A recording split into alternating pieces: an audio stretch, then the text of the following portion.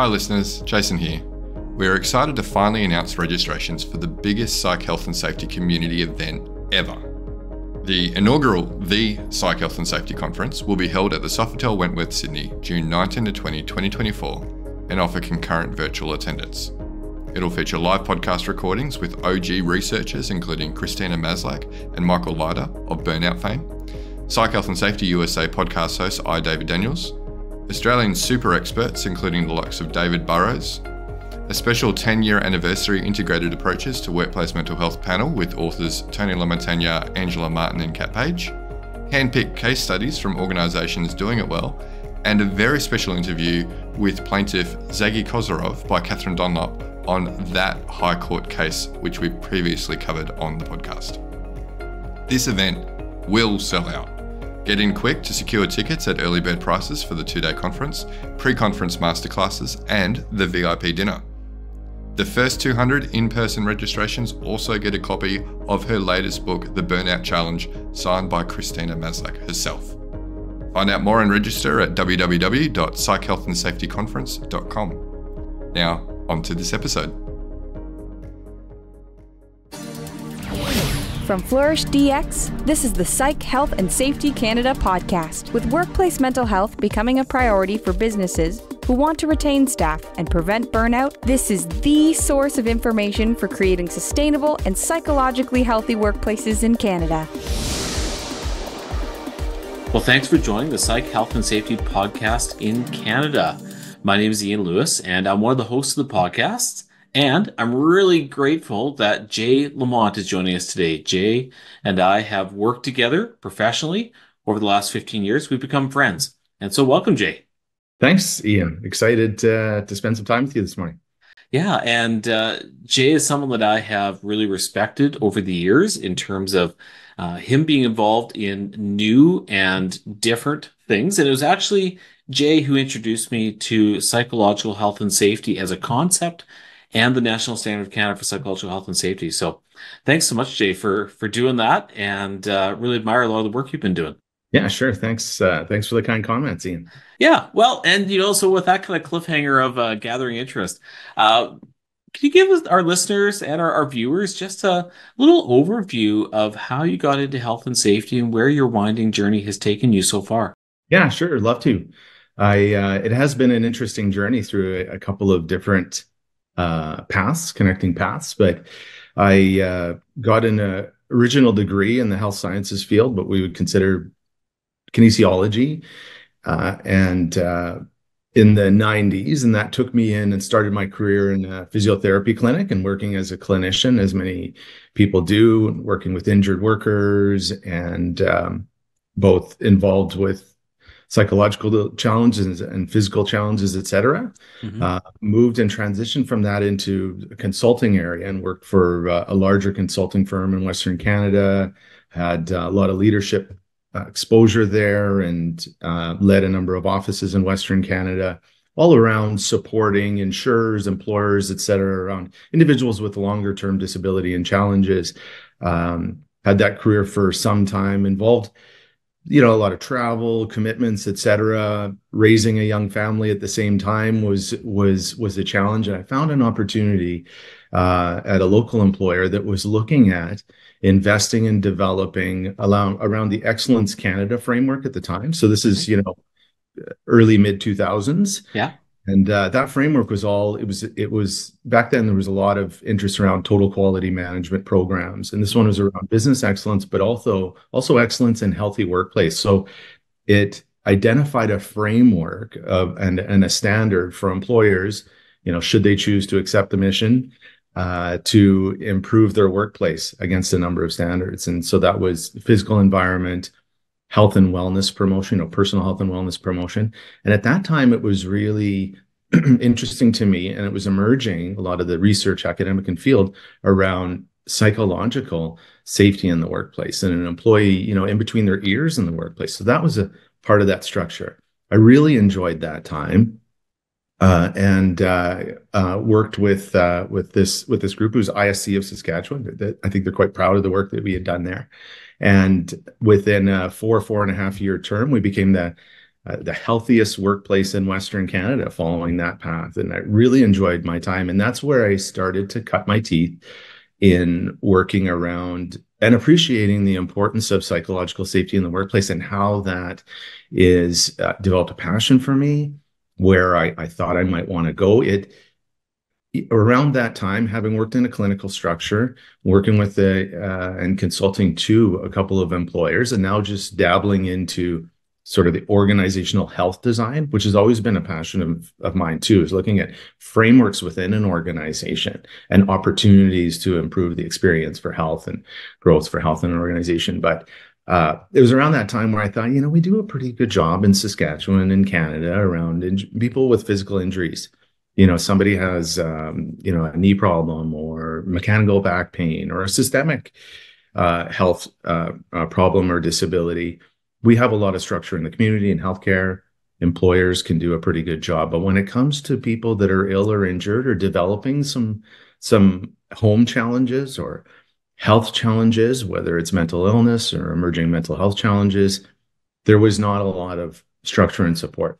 And I think more to what we'll likely talk about this morning, more around employees or management and senior management being able to understand and help individuals when they see that and what to do. So enjoyed my time there. Did some consulting independently once, went after we had reached that milestone but recognized and changed, got a lot of training and certifications. And my passion shifted around psychological safety and mental health in the workplace. And as you know, I teach mental health first aid. I have for a number of years. I teach road to mental readiness, psychological trauma, and peer support in first responder communities. I learned so much from both of those groups when I work with them. I've learned, from all those classes, especially working with first responders around requirements and supports in the area. And, I was looking for an employer that I recognize working independently and popping in and out and having some impact with employers, can have a certain amount of impact. But I was looking for an employer that wanted to make a significant commitment internally in developing a framework around psychological safety. Already having a robust safety framework, but then being curious and recognizing what about the mental health of our employees? And so for a number of years now, I've been at the City of Regina, been a terrific employer around supporting this venture, developed a corporate mental health strategy for the last number of years we've been following, and a psychological safety framework. And I also have had and continued with private practice work and supporting employers, keynote speaking, and that sort of thing. So, today I'm really happy to take a vacation day and spend the morning with you, and providing some opportunities for people to learn about that. So that kind of took it for me. That was probably the larger version of the short version you were looking for, Ian. But Well, no, but I think it shows people though that sort of natural development where you're working internally in a company, you're seeing the firsthand effects of mental health in the workplace, and you want to do more. And then when you land with the city, that it's like, what, I've got this opportunity to be embedded in an organization. And while you're not here representing the city of Regina today or anyone else, you're here representing yourself as a practitioner in psychological health and safety. But really, what you're bringing to our viewers, our listeners, is that field experience about, well, how do you talk about psychological health and safety in an organization? What are some of the salient variables that you've observed that you're working with? And so you're bringing that wealth of experience. And Jay, every time we meet, you just open my eyes to more stuff and more insights. And so I think it's really important that being a practitioner in the field, some stuff that works. We all know the what. It's really important to pay attention to workplace factors, but how, right? And so that how is really, really important. And I think that's where our listeners really need the benefit of getting people who are practitioners in the field, learning about the how. Sure, the academic stuff is really important too, but people feel paralyzed, don't feel confident that they can move this ball forward. And right. that's what you're doing. So I think it's really great.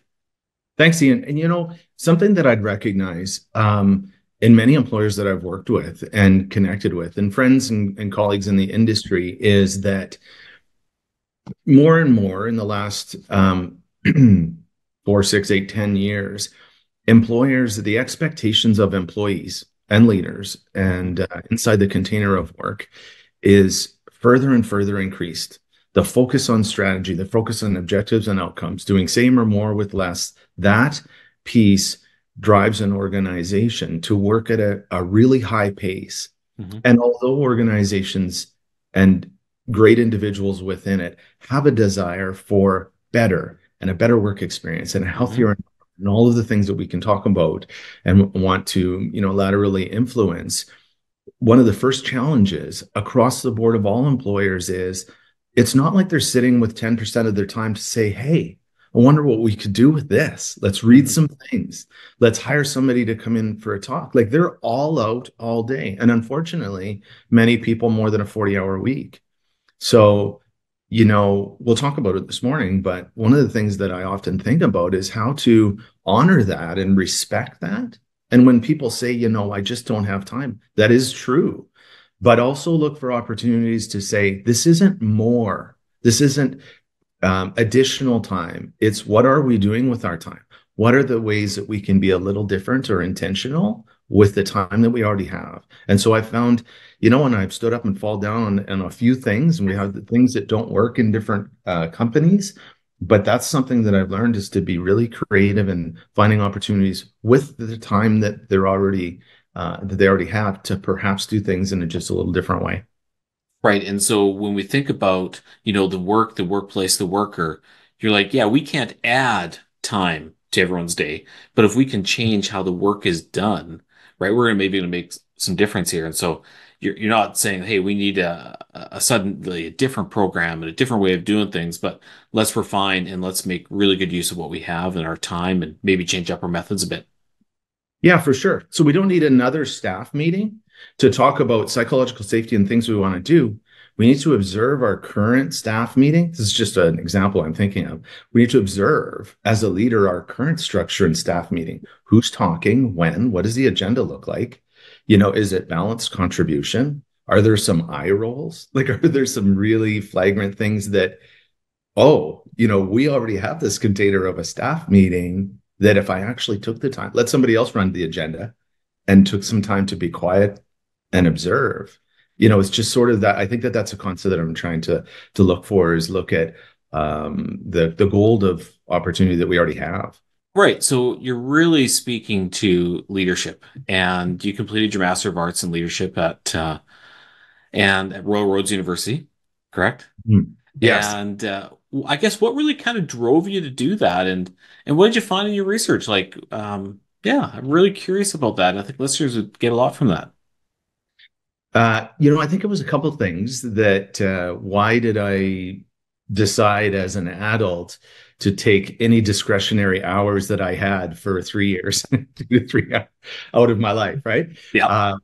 I think it was a combination of a couple of things. One, I was taking a professional certificate in leadership, like a development program, and through it, halfway through, working on modules around values-based leadership and authenticity, and I found myself so enthralled. I think I was probably sitting there at the table the couple of days with my mouth open, so enthralled at the material, and it was almost like I'd been waiting to talk about these things or be connected at a table with other people for a long time and hadn't necessarily directed. I know that sounds a little dramatic or what that would be, but it was that. And it also a funny thing that I'd had throughout my career that I've always had to take 5 minutes to explain to somebody what I do for a living.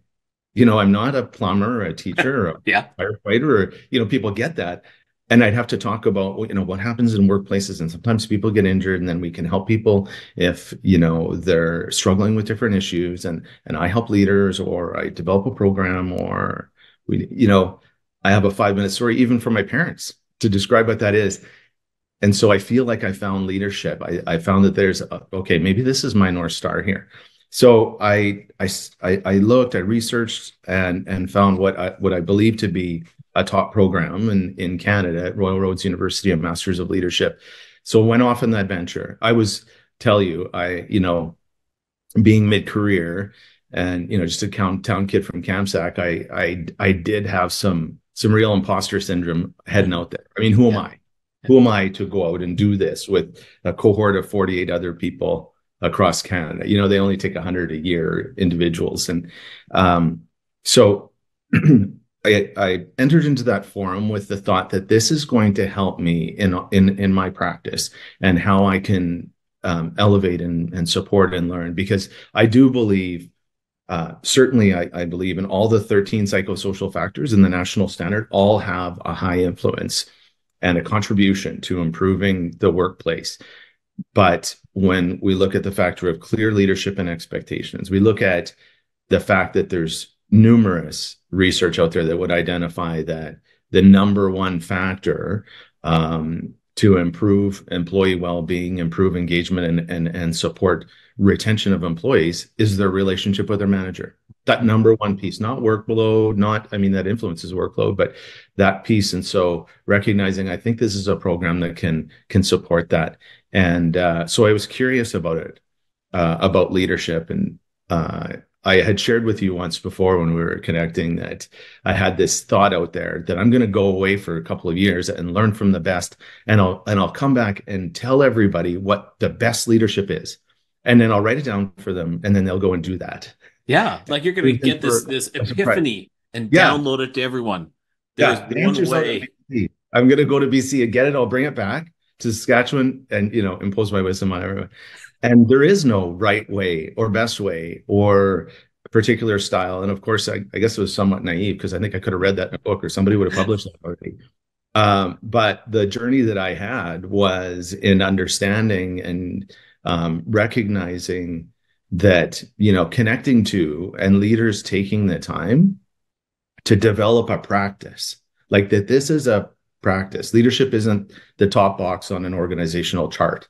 I mean, it kind of is, but it really is a practice of being and supporting and inspiring and all of those things that an individual has.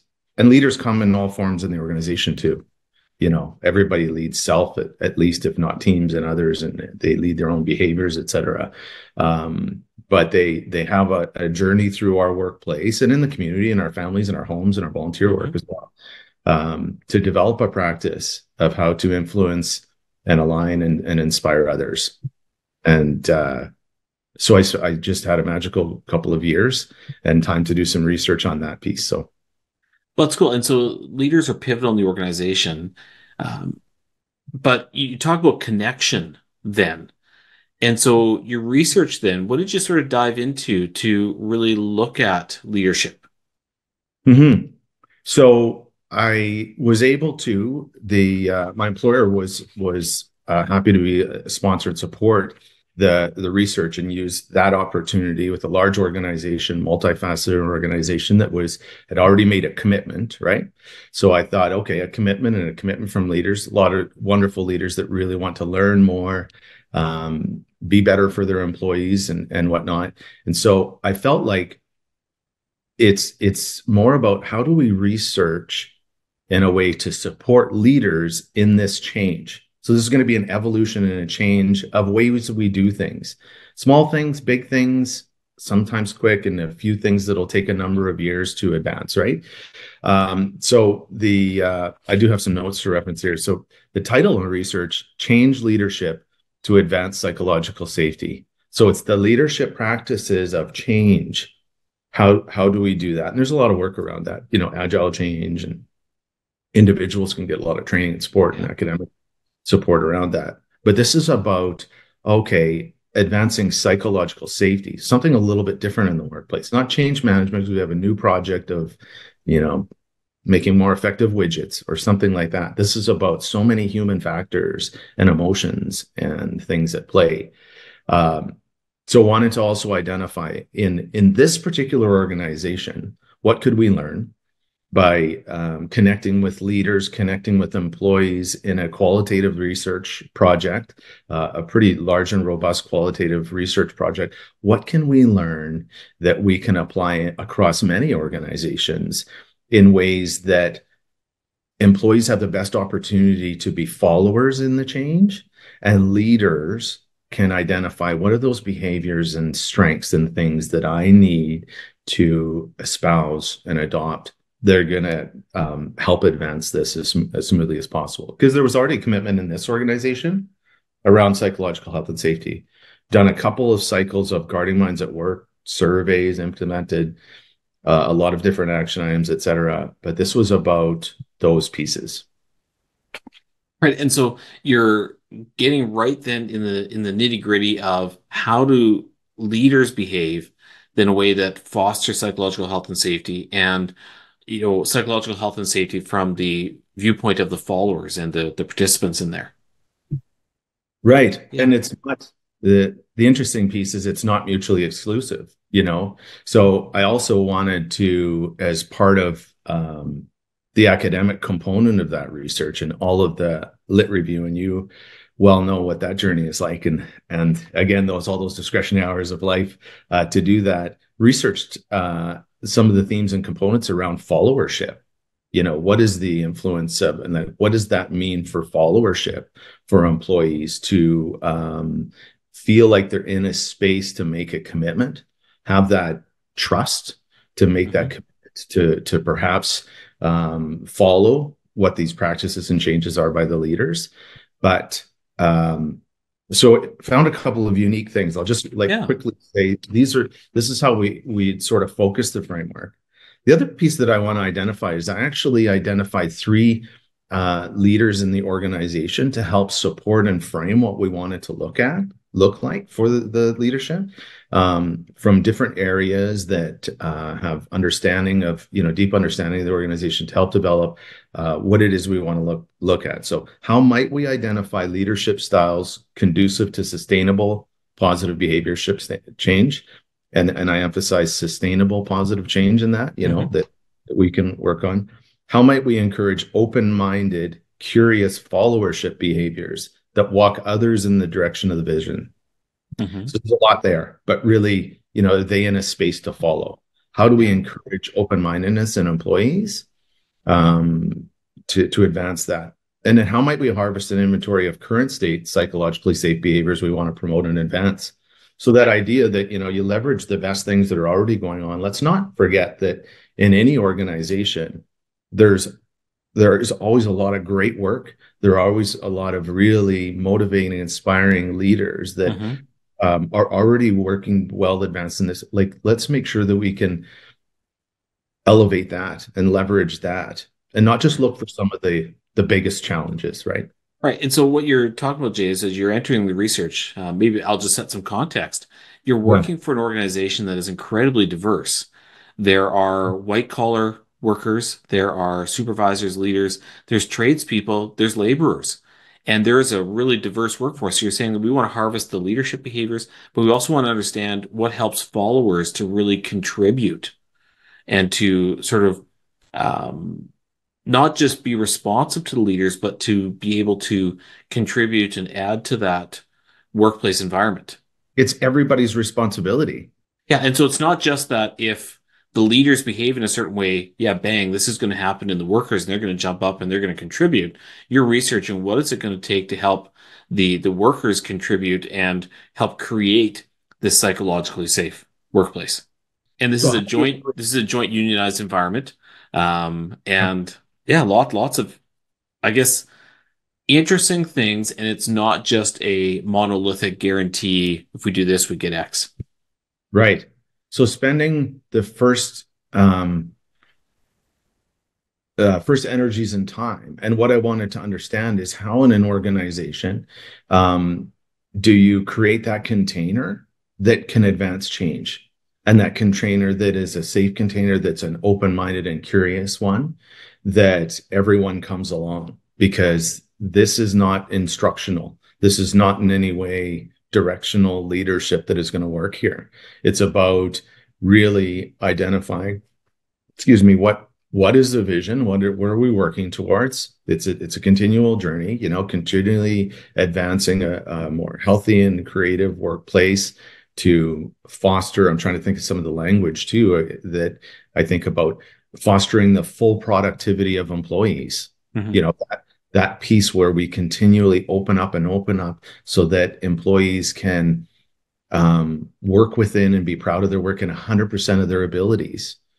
So creating a container at the first of what are we trying to work towards here? It's about being kind to each other. It's about some of those day-to-day mechanics and expectations that we want to have in a great workplace.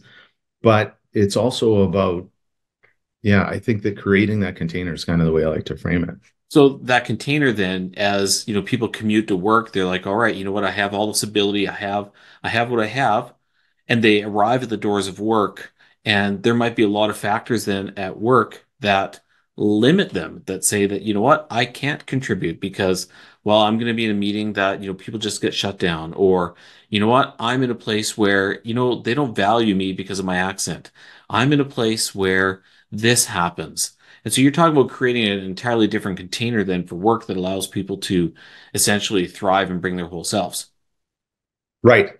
And I think that also enters with a couple examples you had said. Yeah, like why is it when an individual drives to work with 100% of their abilities and education and aptitudes and ideally energy, they're arriving with their own mental level of mental fitness and mental health, right? Mm-hmm. But wham, when they hit the door, that drops to 71% or 52% or 89% or whatever that is. I'm curious about that gap and what are those components that could be around our thoughts around psychological safety.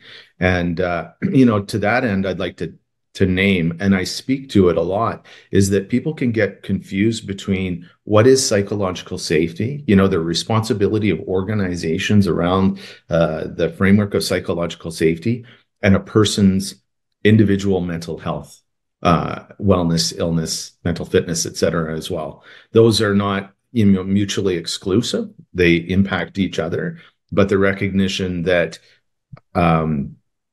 that within a psychologically safe environment, individuals come to the workplace, and that's where we can enter some of the framework ideas, some of the things like we talk about in Canada. In Canada, we our standard is to use the National Center for Psychological Health and Safety. We talk about things around involvement and influence, and rewards and recognition, and clear leadership expectations, and all of these components. That framework and looking at chunking out some individual pieces that influence that, whether it's policy, process, et cetera, is a way, I believe, to clearly make improvements to advance, while alongside we're developing leaders, we're developing behaviors in the workplace, expectations, helping to navigate and shift culture in a way that supports a healthier environment. I think that there's like really two pieces there, and say it's a little biased because I do believe the high influence of leadership on that impact on that culture. Yeah. So in your research and in your practice, then what are you finding about the role that leaders play in psychological health and safety? Like unpack that for us. Like when it's sort of boots on the ground and someone's like, how do I be a leader then that really promotes psychological health and safety? Certainly policy, organizational structures, whatnot are really important, but what have you found in your research and your practice about what makes a psychologically safe leader then? So first and foremost, I think that we need to recognize and honor the diverse nature of leaders. One thing that I would say is that I can say over, and I've had I'm getting pretty gray hair here, and I've had a longer career, but I have met and I've had the privilege of working alongside and learning alongside so many wonderful leaders and so many diverse leaders. I have yet to meet one that doesn't care about people, right?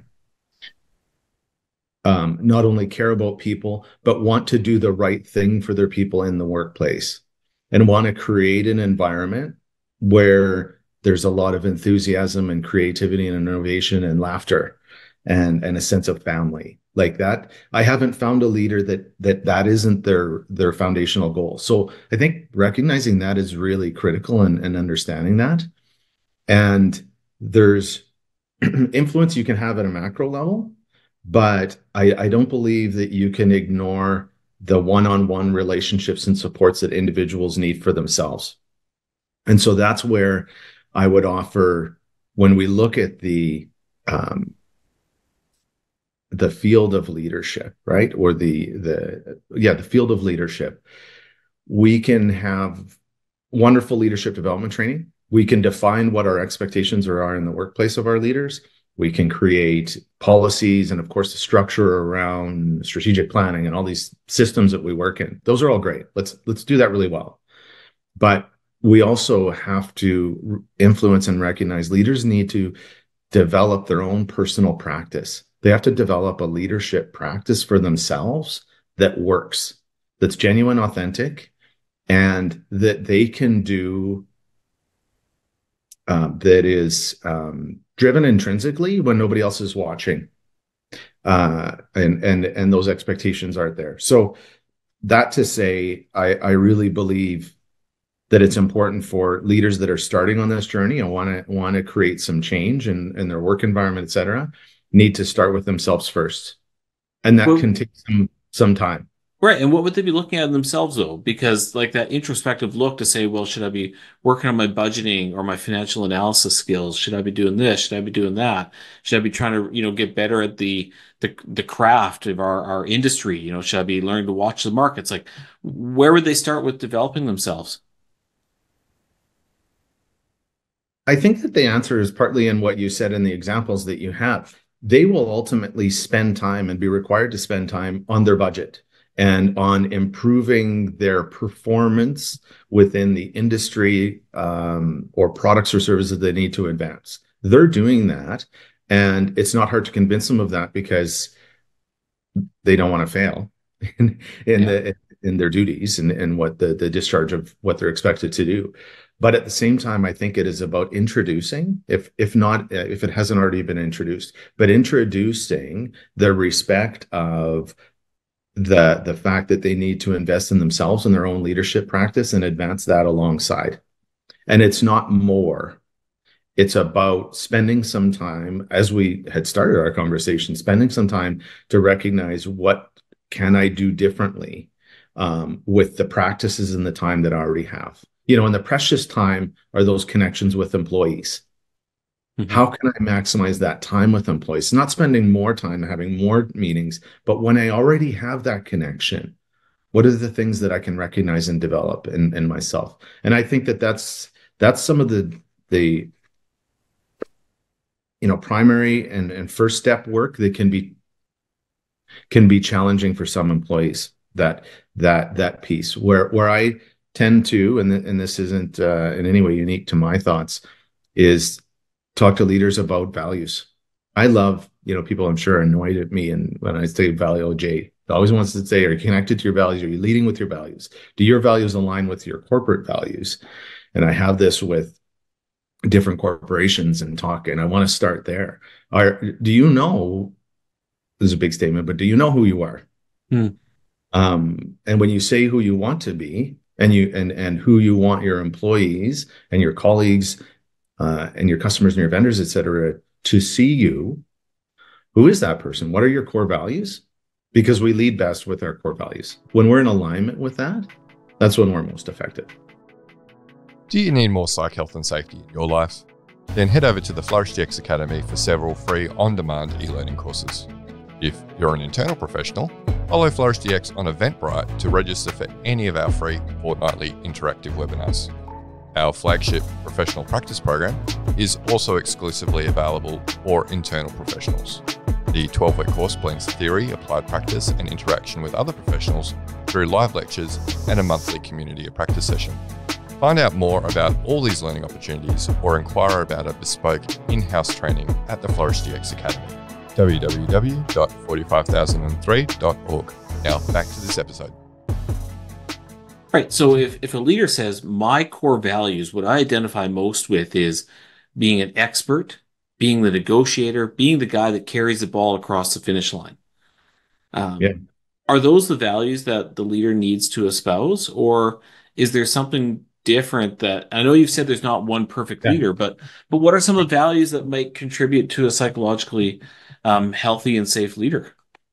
Right. So the three that you described, Yeah. those those are their core values. They connect with them. That's important, and we're not going to change those, right? So Okay. those are going to help influence I mean, nor do we want to try and change those. Those are going to help influence their success in the workplace. But they may need to then recognize the other individuals around them may need to be looking at the more human side of work, or how do Mhm. we connect with the human capital of work that's not around high performer, or those three things that you sort of identified, right? Yeah. Those are where they connect and they value certainly to the outcome on that spectrum. Yeah. But earlier ones, and I would say this is what came out of this research, and I spent a lot of time in academics and literature around here, and it connected to a lot of what I found as well. Employees and leaders require connection with each other and their contributions within the workplace, like um, to be most successful. And I think to answer your question, what I could offer that was in the findings, employees want authentic leaders to listen actively and to feel their voices acknowledged, valued, and respected.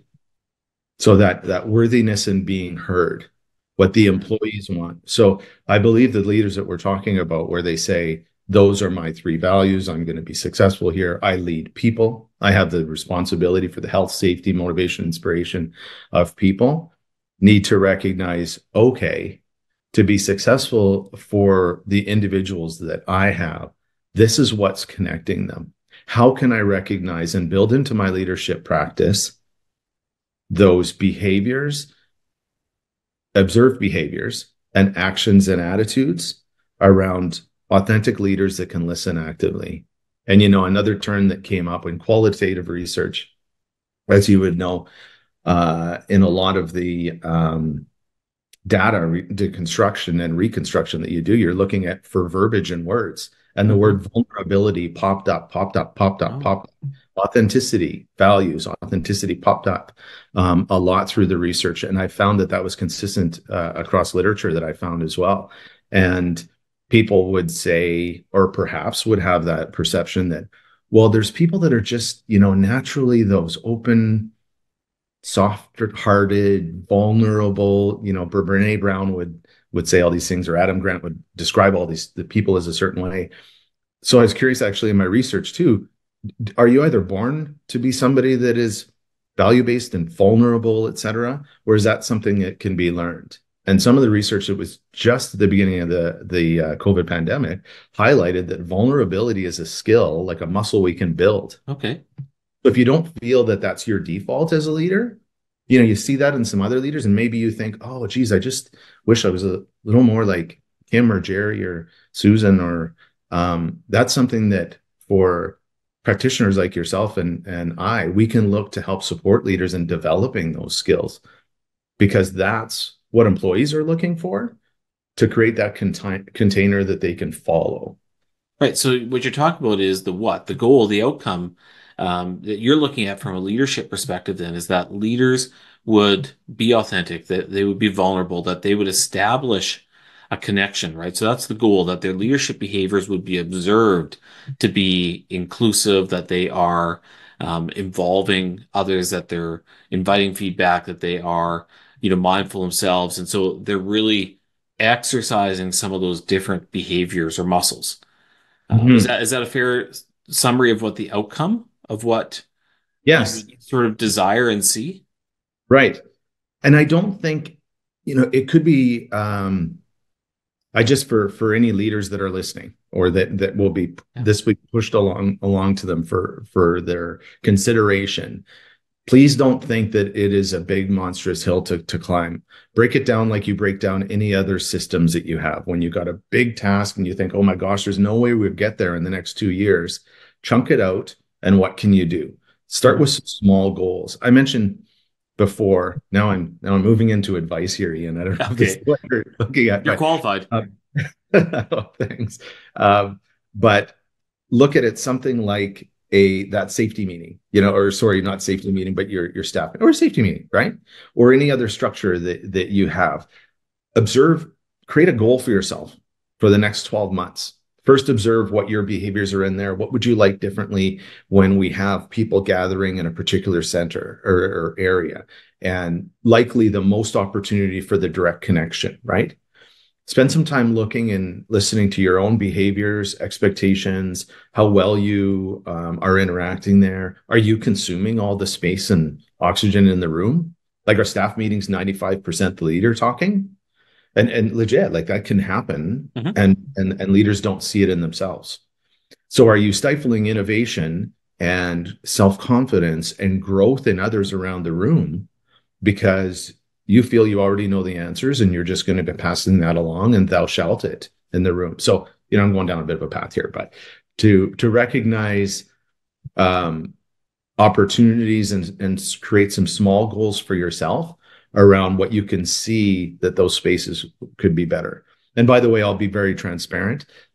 I was just describing something that I've been working on in my own practice for the last 2 or 3 years. To not be Okay. a professional blurter, to not finish sentences for people, to not be so excited, you know, in any opportunity or a coffee shop or in a meeting to share what I think is just so exciting. I need to make myself smaller in spaces to allow that for others. So that's just, I'll use my own example there. Right.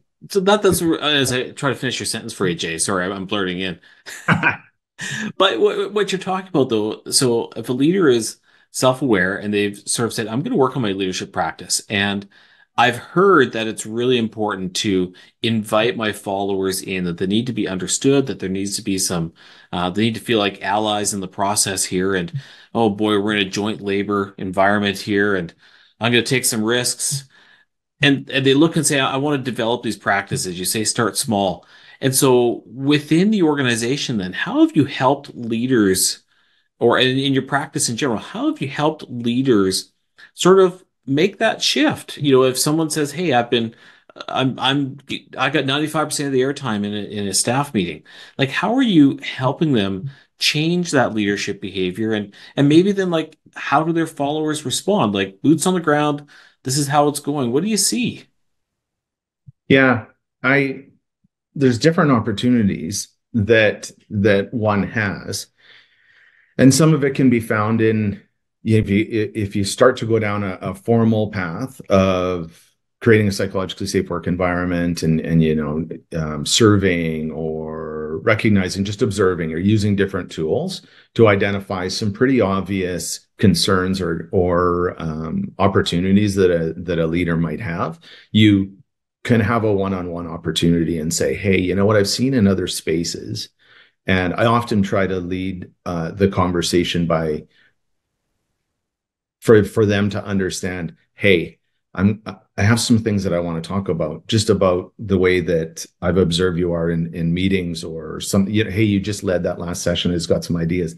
I like to start by saying, just so you know, I have the gift of doing this for my job and reading these things and talking to people. So if I'm providing some ideas and advice, it's not like you should have already had these ideas. You're coming with, like, from somebody. I like to create that awareness for them that I get to have that.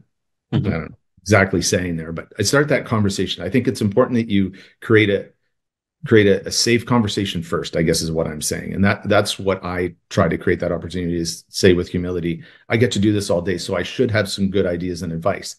And then invite them to think about the 1, 2, or 3 things that might not have landed well in a conversation, or might not have been the most effective approach to introduce a concept.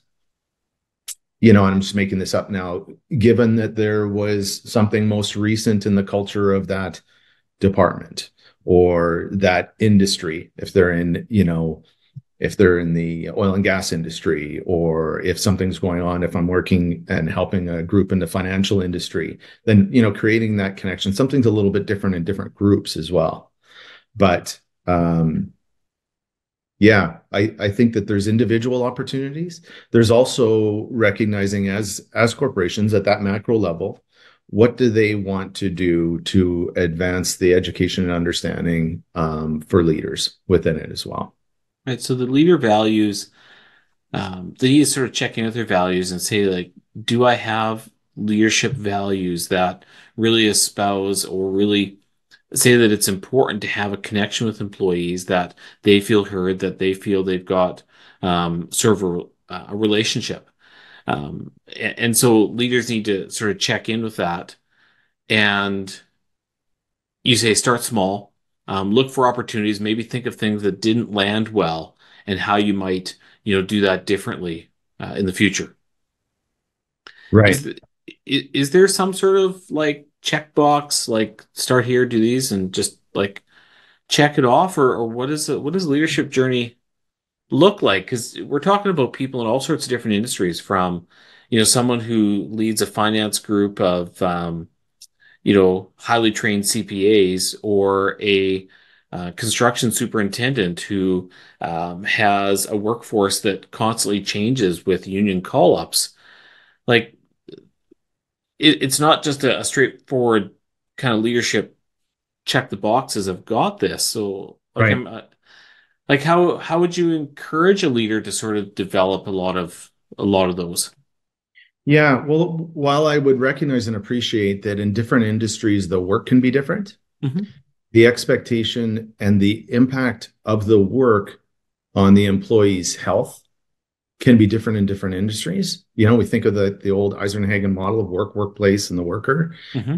that we used 20 years ago in ergonomics, right? But if you the influence of one, while I appreciate that in different industries and different work, that can be different. I don't believe that the needs of employees is different.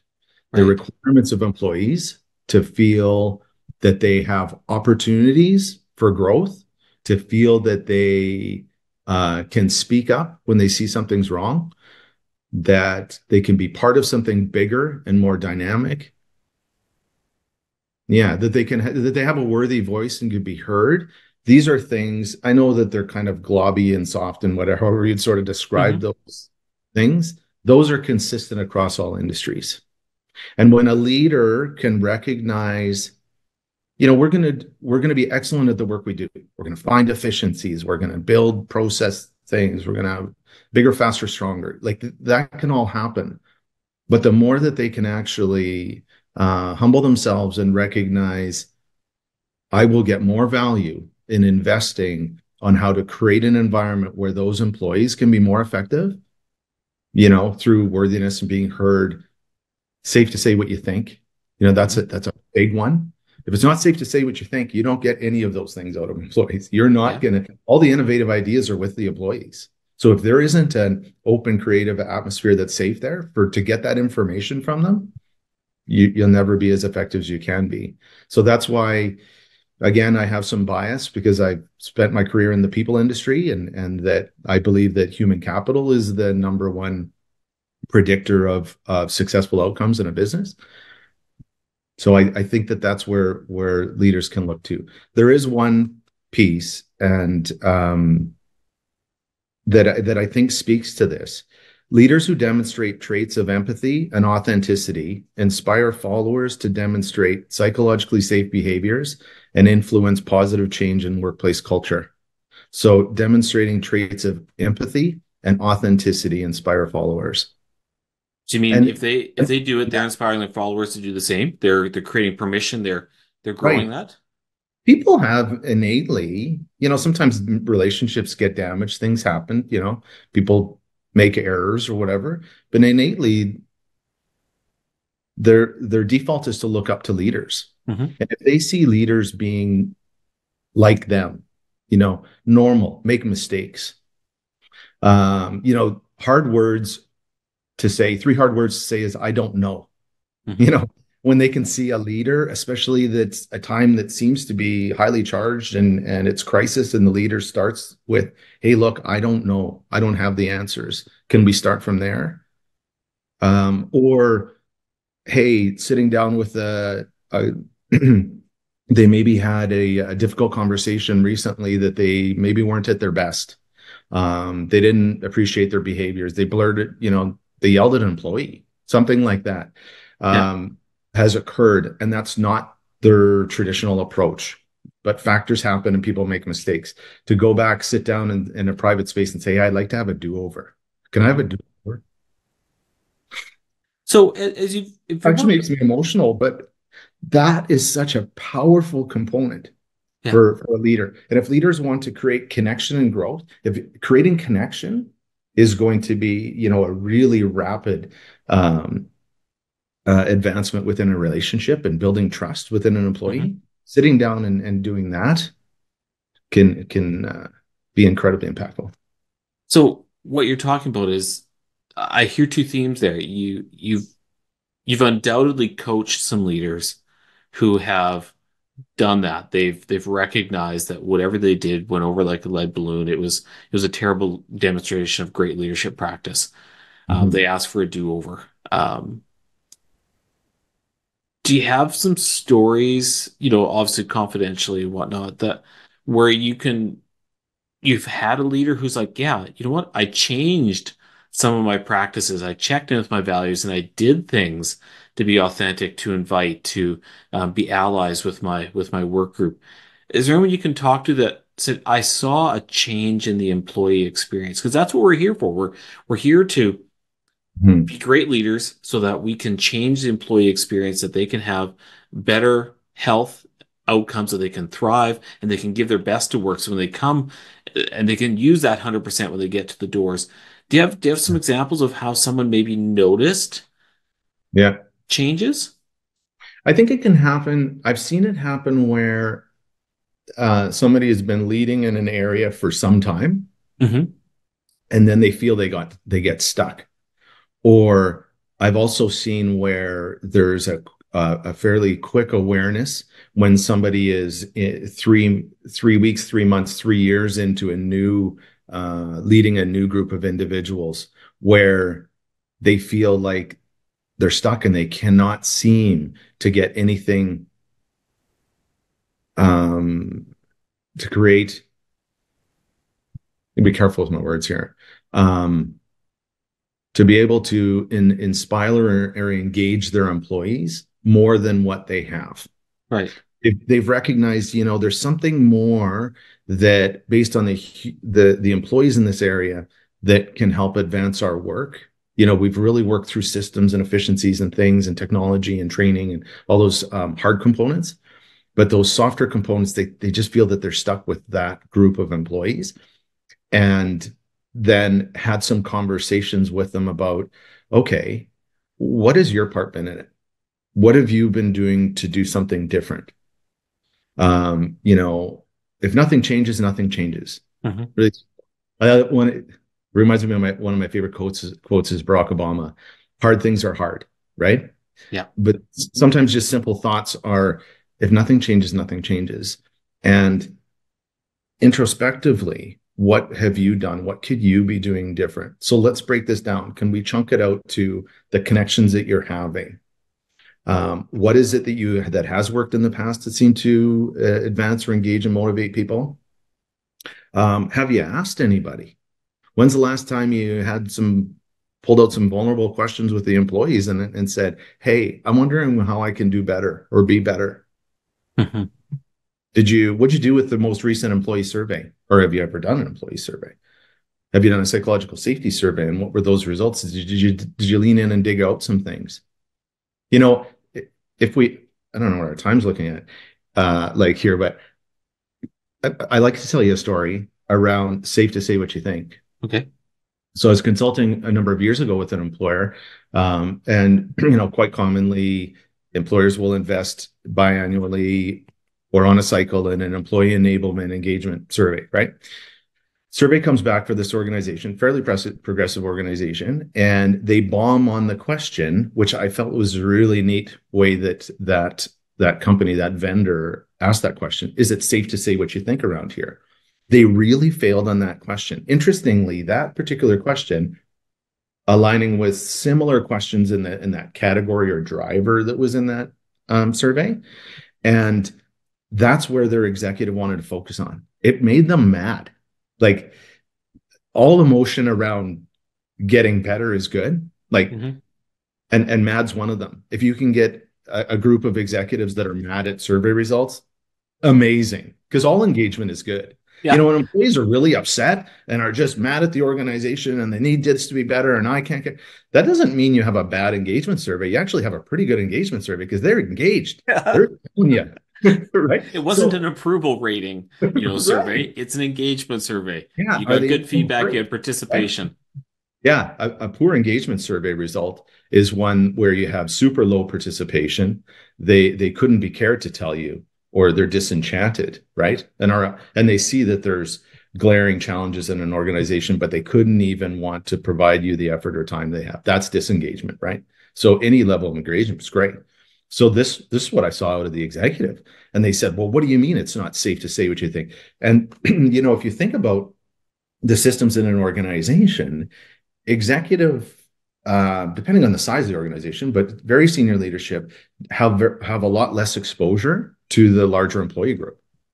So they took that as a direct finger point at them and the way that they're leading the organization. And if it's not safe to say what you think, it must start with them. And so I thought, okay, well, they're really engaged in MAD. This is great. So we actually looked at a campaign because they were like, safe to say what? Like, not safe to say about how to improve something, safe to say about our uniforms, parking spots, not safe to say what you think in a meeting. What is this? So it was actually a multi-month campaign asking the questions of leaders in smaller groups with employees. Hey, this is one of the results that we're very concerned about, but we need more information. And what could that look like? And that was a really good example in that organization, because I know a year later when they did this survey, I think that they went up about 27 to 28 points on that. It was a significant change. And in the meantime, there were different practices and processes that were built into the organization, into the structure, to improve people's opportunity to say what they think. So, for example, if I was in a meeting before I've made these massive improvements that I've made, I would be the one sucking up all the oxygen in the room. Well, advancement for safe to say what you think is maybe somebody that has more space. There's opportunity. There's an agenda that invites genuine participation, right? Mm-hmm. So if I were to sort of summarize, and I always feel like I gotta kind of summarize and put things in their place, that's maybe just my bias, Yeah. is that we've been talking about leadership, and that leadership, when you check in with your core values, if your core values are about your followers and maximizing their contribution, their potential, you have to change some leadership behaviors that invite that participation, that create that relationship, that acknowledgement, um, and creates a relationship. And keep in mind, like, there's management looks or leadership looks different in many organizations. I think of a nurse manager on a nursing unit may have 50, 60, 70 direct reports. Their span of control is huge. Other leaders might have a small group of leaders, but what you're saying is that leadership makes a difference. And it's looking at leadership as a mode of change, a vehicle of change for psychological health and safety, versus let's start with trying to make a change in the factors. So, for example, like if someone uses Guarding Minds at work, they'll get a survey that comes up with results in the 13 different factors. So we'll talk about leadership and expectations, involvement and influence, organizational culture, civility and respect, workload, work-life balance. It'll look at all these things. And so instead of saying, well, here, let's go try to tackle a variable first, you're saying if we work on leadership and we invite participation, we invite feedback, we develop that relationship, we're probably going to get all this other stuff, or at least we've got a reasonable chance of getting that other stuff. Is that sort of a fair summary of your experience and your read being on the ground in organizations? Right.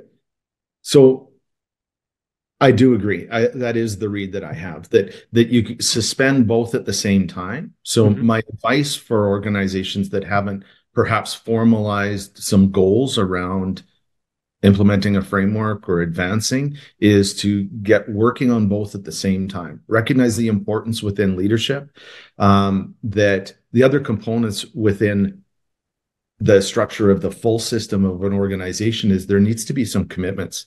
So, starting back a few years ago and implementing a national standard for psychological health and safety, you start with a commitment from leadership that's written down and it's on the wall and it says, we're going to commit to being this. Mm-hmm. So that's important to start with that. And the example that you gave around a nursing unit, when there's a 50-to-1 ratio or a 100-to-1 ratio, then that manager might feel, God, my opportunity for influence is really low. But start with those commitments and expectations, then work with your charge nurses or smaller leaders of the individual contributors. Look at those pieces and start working to say, this is our expectations of behavior and ways of being here. And this is what we're going to collectively work together. So work within that system to get that going, but also do get started on some fundamental pieces around an amazing structure like the national standard and those 13 factors. And that is the systemic approach, or the approach that I believe is easier for leaders to get started with because it's tangible. They can have it. They could do a survey. Like, the beauty of the Guardian Minds at Work survey is it's free. Click the link online. It's free. Do it as many times as you want. Make sure you use that information, but you can get some results right away and create that framework. That for leaders is a bit of an easier start because they can understand that that's tactile, and then they can look at some of their processes or policies in place. Many of these things speak to policy. Mm-hmm. Let's dig out our policy and see, can this be improved to improve psychological safety? What's our policy on call-in procedures for a sick day? That's a big one, right? Right. Like, what's the call-in procedure? How are you supposed to do it? Is it safe? Is it a text? Is it a phone call? Oh, those are hard. So, Right. So, this is a really big, broad subject. But what yeah, you're saying is you say it comes down to leadership commitment. So when yeah. senior leadership develops a policy and says, this is what we're going to do, that's really important. But an individual leader who checks in with themselves and says, my personal leadership philosophy doesn't matter if I haven't seen it on the wall in the boardroom or the ELT isn't doing this, checking with myself, my personal leadership values are about connecting and inviting people into relationship and being authentic, right? And that's where you said it sort of all starts there. So I'm sort of curious then. There's been lots of talk about how maybe generations are different, or that people who are up and coming are emerging leaders, think differently or whatnot, and you've had the opportunity to do some lecturing.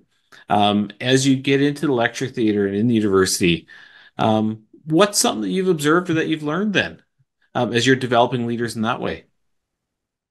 So I had an opportunity last year to it was a third-year business class at the University of Regina. I was brought in as a guest lecturer Yeah. for this group. I'm really excited future HR practitioners and business leaders, right?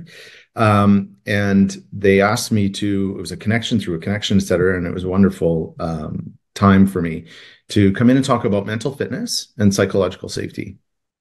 I love talking about mental fitness. I love talking, as you know, about building personal mental fitness practices. And I live with generalized anxiety disorder. So I've had to, I think it's important to be open and reduce stigma. So now I've done that with a couple of hundred more new people said that. But I love talking about mental fitness and building a personal mental fitness practice. What does that look like? Because everybody can relate to that. It's important for everybody in their own personal health. So I talked to them about that, and as well as psychological safety. So I had a couple of hours in front of these students, and I recognized that they had so many questions, and they were so enthralled. And I must have had 3 or 4 students that talked about their own current personal health challenges that they were having, whether it was related to school or stress and concern. And, we just really had some good back and forth dialogue. And I was also so inspired that they were so excited about, this is a field like psychological safety, mental health in the workplace is a thing. I thought I was going to go into, compensation and benefits or labor relations or something. Like, this is a thing. There's a person that's employed that helps advance this. And I got to talk to them and said, it's a growing profession of practitioners, Mm-hmm. that it might not be what you get to do for your whole job, but everybody has that opportunity within an organization. And this is critically important. And what I did recognize, and it made me think as I drove back from the university, I had so many thoughts going on. But one of them was, geez, we have to really recognize the whole generation in the workplace and respect different thoughts and ideas, and that this is the next workforce. And many of our leaders are a little more advanced in their career. They've been around, like me, been around for a little while, Yeah. and perhaps have some of those more traditional thoughts or different workplace thoughts than what the new workforce and ideas that the new workforce has. And so I do want, not to just add more things that leaders need to perhaps be focused and aware of but just to be open to the idea of bias, be curious about the different demographics in your workplace. And that could be youth in the workplace or younger workers. That could be diverse cultures and many different things. But do recognize that we can't paint everyone with the same brush, that in general, everybody wants to be successful. Mm-hmm. I don't know why that makes me emotional, but people want to contribute, do a good job during the day, and feel like somebody told them they did a great job, and connected and drive home and want to feel that they want to come back the next day and rinse and repeat. That's the general workplace value, and get paid every 2 weeks. That pay is important too. Yeah. When you talk about that across generations, I think, and I know our time is limited here, but like sometimes people kind of paint this picture that one generation is like this and one generation is like that. But really, we're all people. And, to say that, one generation wants to be coddled and told that they're doing a great job, um, maybe that's just more evident that they've been vocal about needing that because workers Mm. across the spectrum need to be told they're doing a good job. A lack of feedback is a psychological hazard. And so maybe older workers, other generations have just learned that, yeah, I'm not going to get that here and tempered their expectations. But what you've said is that as you were in that lecture theater, you're learning that there are a lot of diverse viewpoints out there. And for a leader to be able to lead well and check in with their folks, they're going to need to develop that relationship. They're going to need to be authentic. They're going to need to give airtime in a meeting. And by those leadership behaviors, you're going to create a psychologically safe container like the workplace. And it gives us an opportunity to talk about the work, talk about our experience here at work, because inevitably that's going to determine whether or not we are healthy as a group of workers or not. You talk about the workforce capital, that's been your passion. And so leader Right. behavior just has a ton to do with that. Yeah, absolutely. And there are perhaps different expectations that are coming into the workforce and areas, and that's all great. And people, you would have, you're well read and insatiable about academics and things like that. But, the things that we learn and more we understand around different generations in the workforce is that it's just a different preference in how to get things done. So if I could offer to leaders to, lead or invite with a compass rather than a map, Mm. right?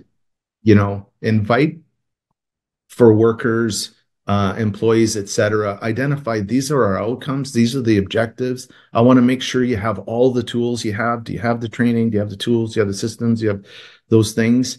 But allow them to be creative and independent in how they reach that goal, within constructs of safety and things like that. Mhm. But it's my understanding and it's been my experience that providing a compass for them to find their way to get there versus a map in exactly the ways that I got there, my 30 years and, that sort of thing is going to be, and I don't mean to be disrespectful to, I'm an older leader, that will be much more effective and learn what that could look like.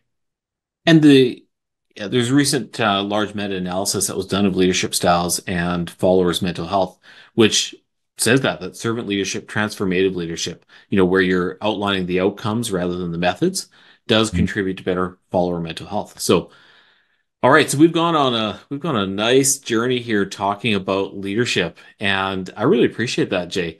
If people are interested in learning more, or they want to connect with you, or they want to follow you, how do you want people to get in touch with you? Like, obviously, you're employed, but then you also maintain an independent practice. How do you want people to get in touch with you?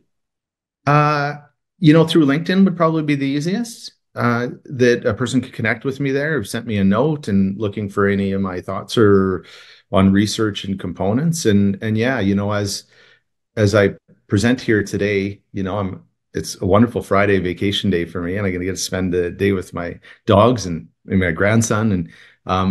But today, I would see this time that I've spent and what I'm offering is to the industry, to leaders, and to the industry of psychological health and safety, as a practitioner and that's been in this field for some time.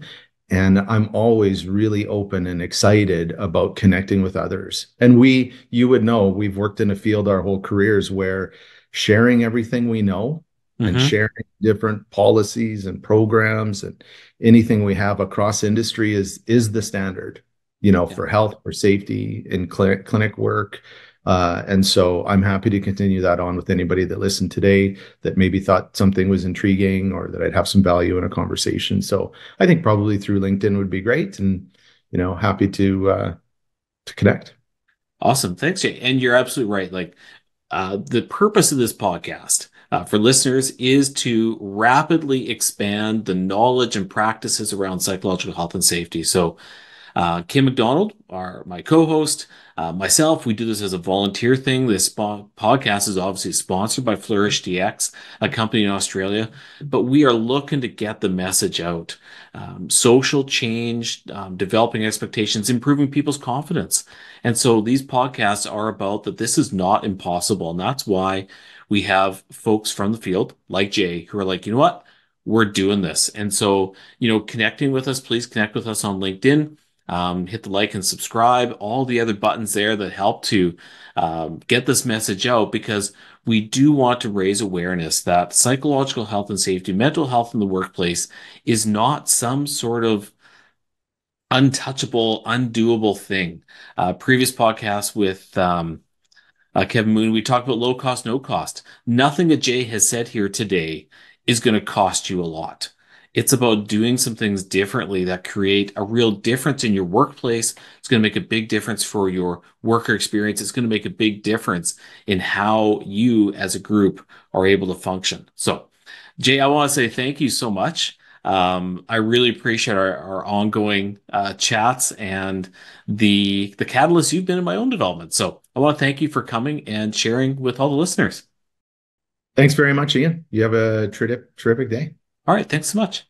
Yeah. You've been listening to the Psych Health and Safety Canada podcast. To stay up to date with the best content on workplace mental health in North America, subscribe wherever you listen to podcasts and join the Flourish DX community at www.flourishdx.com.